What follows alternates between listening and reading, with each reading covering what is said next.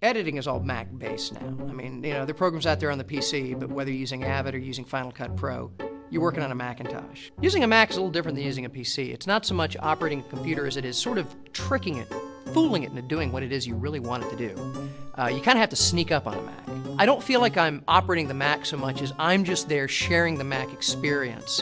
And if I can do something useful while the Mac is willing, so much the better. One of the coolest features of the Macintosh is it's really easy to shut down. All you have to do is be using a piece of software and then poof, it goes away. It's gone, it's shut down. You didn't push any buttons, you didn't close, you didn't even save. It's just gone. Unless you want to shut down a Mac, oh, that's a whole nother story. I mean, you try to close a program and it locks up, and then you do that funny, what is it, the cloverleaf period thing? These unnatural and ultimately useless interrupt keys. Then nothing moves. Then you push the power button and it won't turn off. You go around and unplug it, and you better hope you're not on a laptop, because then you gotta find the damn battery and try to pull that out, or the thing will never shut down. So I put my CD in the CD-ROM tray, and I'm copying media off that CD, dragging it onto my desktop, dragging it onto my desktop, dragging it onto my desktop. I eject it, and where did my files go? It's the only operating system I know of where click and drag does not mean you actually copy or move anything. No, you're just making shortcuts on your desktop. So I've got my next CD, and I slam it into the CD-ROM tray, and lo and behold, it starts playing all by itself. I'm looking for a way to turn it off. Finally, out of desperation, I click and drag the CD into the garbage can. The system locks up. So I go to the cloverleaf period spacebar thing, hoping I can stop the program, and I get a little caution window saying, careful, interrupting this program may lock up the system. I try to click OK, but the system's already locked up! I like the handle here.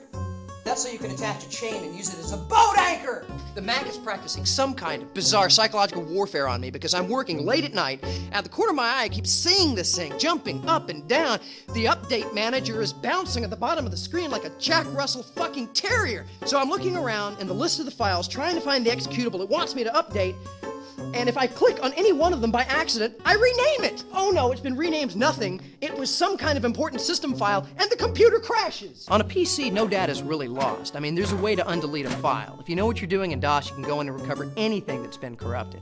On a Mac, if you lose a file, you run to the store, you get a copy of the Mac version of Norton Utilities, you run back only to have Norton go, "You idiot! You own a Macintosh! The file is fucking gone! It's just gone!"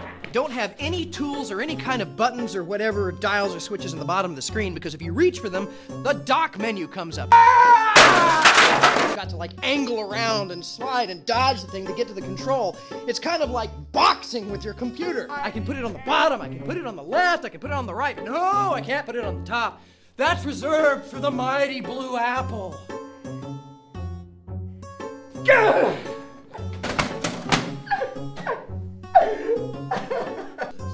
My name is Hunter Kressel, I'm an editor, and I cut together everything you saw tonight on a Macintosh. Mac killed my inner child.